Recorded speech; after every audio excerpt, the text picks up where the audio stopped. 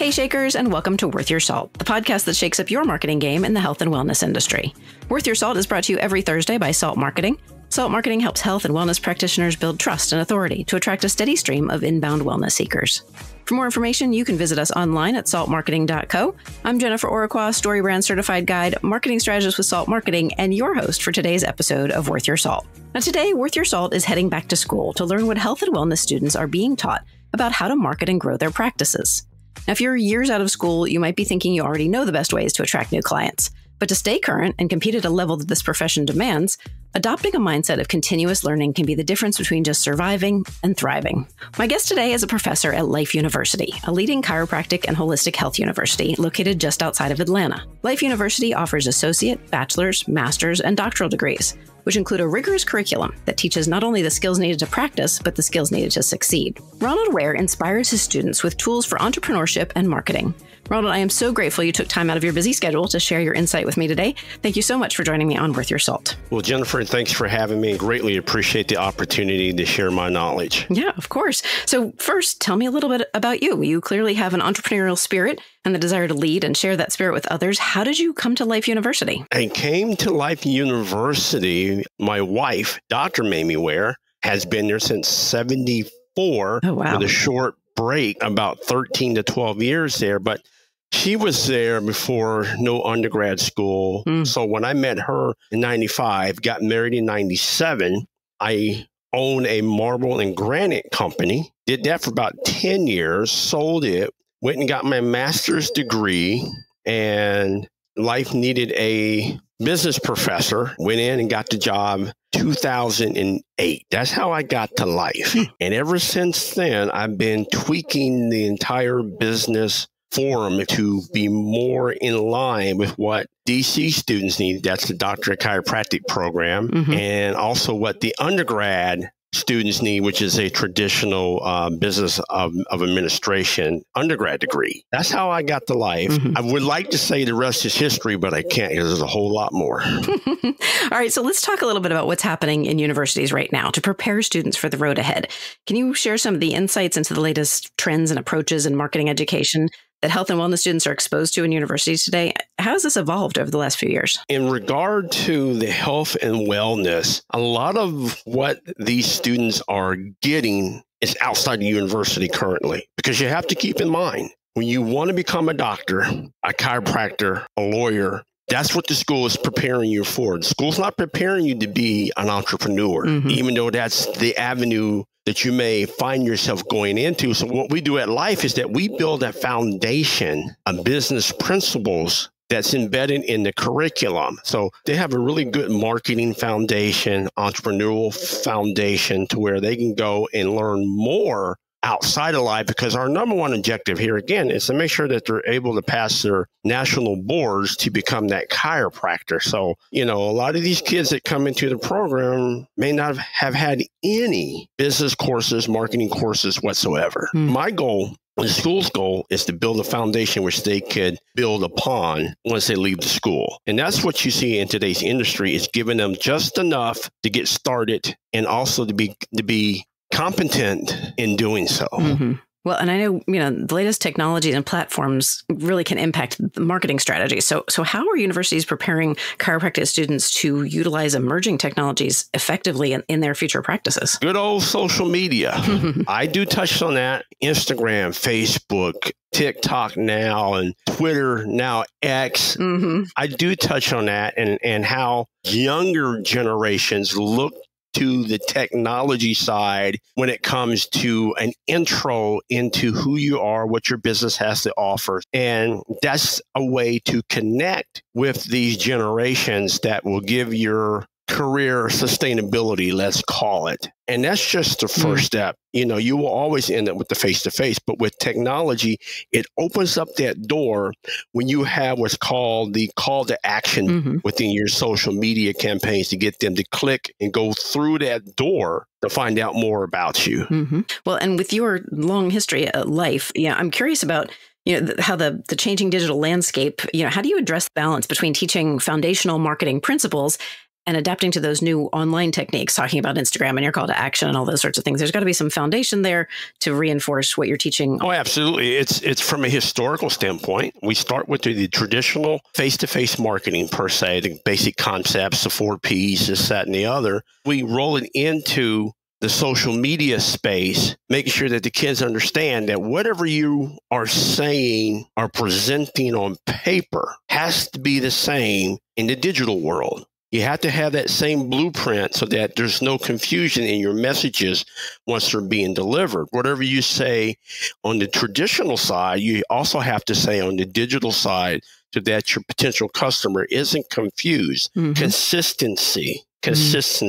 That's what we're selling here. I want the students to understand. Anybody can go anywhere and get an adjustment, but it's the consistency of the delivery of that experience that brings people back. Smart. For sure. Yeah, I'm fascinated by this idea of marrying the traditional with the digital.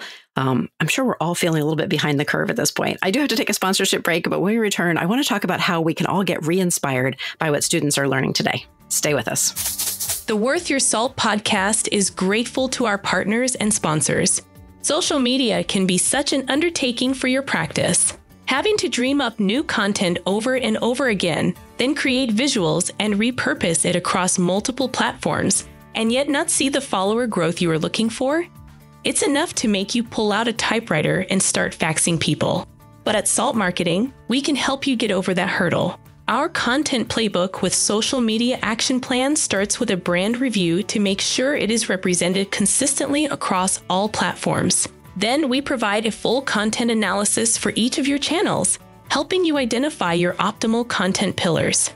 Your hashtag sets are next, grouped into themes specific to your niche. Your social media action plan also includes competitive intelligence and recommendations to make the most of your bio. Finally, we'll provide you with your action plan, identifying what's working and what you can improve upon. Get started today. Visit us at saltmarketing.co/services to learn more. That's saltmarketing.co/services. Take the stress out of social media with your custom action plan and playbook from Salt Marketing. I'm back here on the Worth Your Salt podcast with Ronald Ware, marketing professor at Life University. And so, Ronald, chiropractors and other wellness practitioners who have been practicing for years might feel a little disconnected from the evolving marketing landscape. How can they tap into that enthusiasm and fresh perspectives that marketing students are, they're getting reinvigorated in their own approach? The same way that I have, and that's with my 23-year-old daughter. If you have a grandchild that's in social media, does social media, that's one place to start. And of course, that can strengthen the bond between parent-child, grandparent-child. And of course, another way is finding a local organization that is offering classes on how to be engaging in social media, and plus YouTube. There's a ton of stuff on YouTube that can help those that are consider themselves behind the curve. And I'll be honest with you, once you dip your toe in the water per se, it's got you. You'll be there being creative, exploring, and it opens up a vast world of opportunity and knowledge for you to decipher what you want and what you don't want. So just seek out those that are already in there. And of course, that's the younger crowd. And there's plenty of, I'm going to call them social groups that will be more than happy to assist with your new venture in the social media space. And I know oftentimes students will bring innovative ideas to the table, things we wouldn't have thought of. We won't think outside of the box the same way they do. Can you share any examples of creative marketing concepts or strategies that your students have developed, which might reshape how established practitioners approach these marketing efforts? That's a tough question. Most of the kids that come through our DC program have never had any business marketing background whatsoever. And so they're like almost like a deer in headlights when it comes to the marketing piece. But once they get started, it always comes back to making yourself available either digitally or face-to-face. Like one kid said the other day, he says, I send out a email to all of my clients once a week no matter what, discussing various topics. And he said they may not even open it, but what they see is my name in an email. What that does, that embeds or implants my name in their mind towards the top of their thinking because they see it over and over and over, which any marketer knows. The more impressions you get, the higher the ranking is in someone's mind when it comes to, hey, so-and-so offers X service. Yes, I go over here to Dr. Tim. What the kids do, which is really, really innovative, they will work together on marketing schemes. I think that is just brilliant because you're lowering your guard as to say, I don't know all of this, but maybe me and 4 others together can make this happen. So when you ask him innovation, it's the willingness of the kid to realize that this is a weakness within a SWOT analysis, but that weakness can turn into a strength, which leads to an opportunity. Yeah, that's definitely something we could all learn from, to collaborate with others that might have a strength that we are actually weak in. That makes perfect sense. Absolutely. So considering the generation gap in consumer behavior these days, what insights from the younger generation's learning can we leverage to connect more effectively with the diverse patient base that people are seeing these days? Text, and more texting. Interesting. These kids don't read emails. Trust me. Yeah. There are several different texting apps out there that you download to your phone and designate that just for your patients, your clients, or whatever. And people are more readily to look at a text because it's instant than they are to open up an email. So texting. Yeah, for sure. All right. Great advice. It's time for another quick break. We'll be right back after this. You're listening to the Worth Your Salt podcast, and today I'm talking with Ronald Ware, marketing professor at Life University. Ronald has been inspiring students on their entrepreneurial journey since 2008. We'd love to hear your thoughts, so be sure to join us over on Instagram, LinkedIn, or Facebook, and let us know how you're staying current on what today's students are learning. So, Ronald, how can those of us who are long out of school, and let's face it, that's probably most of us, how can we sharpen our marketing skills? What workshops, online courses, or seminars would you recommend to help us gain a solid understanding of current trends and strategies? Look at your local college. I'm sure they offer a certificate program where you can be face-to-face and go in and over a semester, which is 16 weeks, get a certificate in social media. There's plenty of opportunities to learn online that will teach you how to become more tech savvy for today's world. For sure. And I know, like, when I think about my Generation X, we're really good investigators online. We will Google it no matter what. So I want to go back to something that you said earlier. You were talking about how the students will often collaborate outside the classroom to come up with fresh ideas and new approaches. And that sort of made me want to ask you about networking, because obviously networking can play a significant role in marketing our businesses and our success. So I was wondering if you had any advice for those who might no longer be in an academic environment to connect with current marketing students, or how do they connect with professionals to exchange ideas and insights? Social clubs that you can connect with. And the social club doesn't have to have the word marketing in it, but the people that are associated with this social event, social club, may know somebody that is really great in marketing. Bottom line is this: get up, go out, and meet and greet people. Get out there, shake a hand, say hello, let people know what you're doing, and you never know who in that crowd might be able to help you. That's what's key. That's networking. For sure. Well, and that's what I always say, that marketing is no field of dreams. You can build it and they still won't come. You've got to tell them where it is and give them directions and all that good stuff. Yes. Yes. Oh, so right. It's well said. Well said. Yep. Okay, so last question. If our listeners want to know more about you, about Life University, where can they go? Life.edu is where they can go to learn more about the school.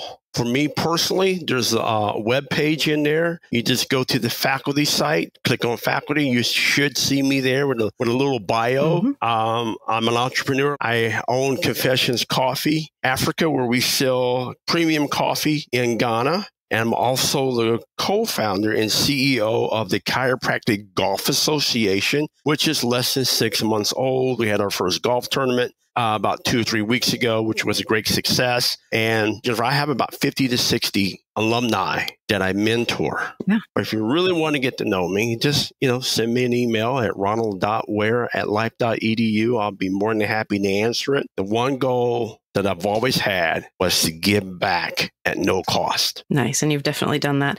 And I want to let everybody know that, of course, links to everything that Ronald mentioned and to his LinkedIn profile will all be available on our website at saltmarketing.co. But right now it is time for our lightning round questions. And these are a few quick questions that I ask of every guest. Are you ready? Yes, I'm ready. All right. First question is, what is the best book you've read recently? The 21 Irrefutable Laws of Leadership by John C. Maxwell. That is a good one. All right. Next question. What is your favorite thing about the work that you do? Giving back the knowledge of my trials and tribulations and my failures, which lead to success. Next question is, what is the best piece of advice that you've ever been given? Oh, don't quit. Don't quit. When you fall down, you just get back up, learn from it, jot it down, and move forward. Always move forward. And always be positive minded. Surround yourself with positive people. Simple but powerful philosophy. All right, last question. Who or what inspires you? Life. Life itself inspires me because it's easy to be negative in today's world. I choose to be that beacon of light. This has been such a great conversation, Ronald. Thank you so much for joining me on this week's episode of Worth Your Salt. Thank you very much for having me. I have enjoyed myself. And Jennifer, you're more than welcome to come lecture in my class anytime you like. That would be fun. That would be great. I also want to thank our listeners and let you know that if you're ready for your Worth Your Salt debut, tell us about your expertise by emailing us at grow@saltmarketing.co. Be sure to subscribe on our website so you never miss an episode. Finally, leave us a review or give the show a handful of stars wherever you get your content. That's all for this episode of Worth Your Salt. Be sure to join me again next Thursday. In the meantime, let's get out there and shake things up. That's all for this episode of Worth Your Salt. Be sure to join... I hate myself. My editor likes to make outtakes of all of my bloopers, so I'm just entertaining him at this point. Here we go.